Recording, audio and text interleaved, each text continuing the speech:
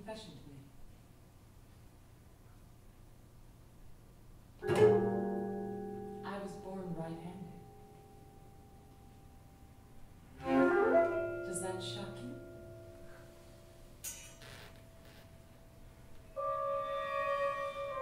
I realize that my telling you this is dangerous, given the current political situation.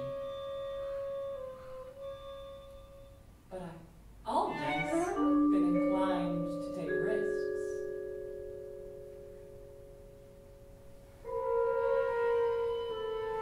It's part of why I found it impossible to live as a writer. That sober lifestyle never suited me.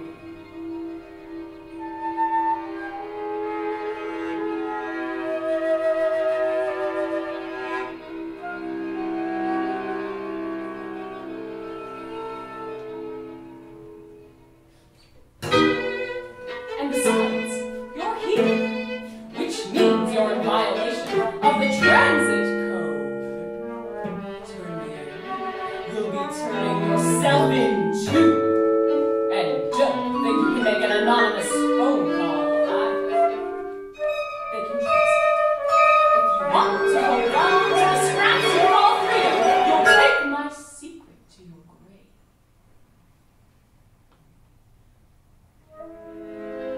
Why did you come here anyway? Nobody spends 9 hours riding an unlicensed bus through thick black smoke without a good reason. Someone must have told you that there was something important out here. It's true. There are things they don't teach you in civilization. Things you're not allowed to talk about.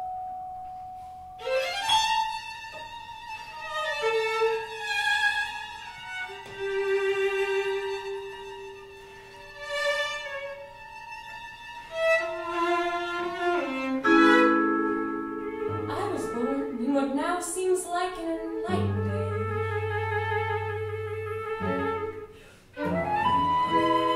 Traditional roles were beginning to dissolve. Writings were making art cerebral, naturally. Lefties were opening businesses, eccentric ones, of course. And lefties were gaining political rights for the first time. The right to vote, the right to run for office, the right to live independently without a right to watch over them.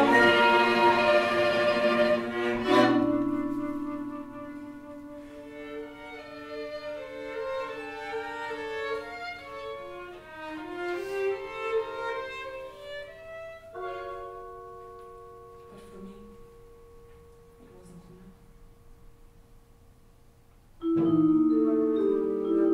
I couldn't form an image of myself as a writer. Even as an artist, I was expected to be cold, rational, businesslike, to favor drab blues and grays. I felt sick when I wrote with my right hand, and people called me sick when I didn't. So I left and started a life as a lefty in the dark states. They weren't called the dark states back then. That scorched, ruined landscape hasn't always been there. A few years ago, it was a fertile plain called the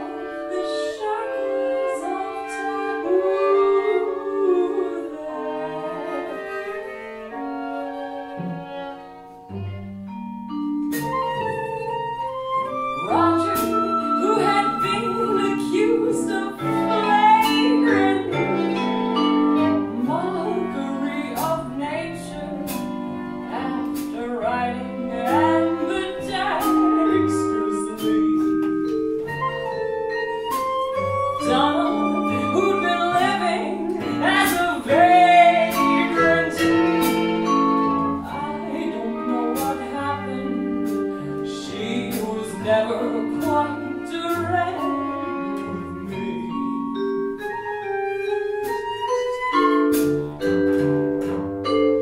And having once a lefty, now a righty, Carol who worshipped Aphrodite,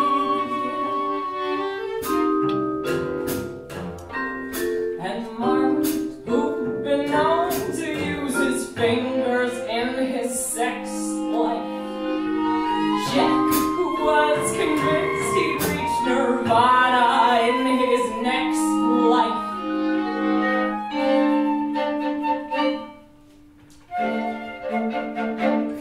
You knew you were entering an era where there would be no such thing as impropriety. If it's true that ox a hammer, not a mirror, we would hammer out a perfect society. No landlords there to check which hand you ride with, no codes of dress, de jure or de facto, no judges that you have to be polite with to keep your reputation intact. Oh, we watch the rebel states continue growing. The future had been written in advance. Our luck would always ride with plateauing. And a backlash from the old guard. Not a child.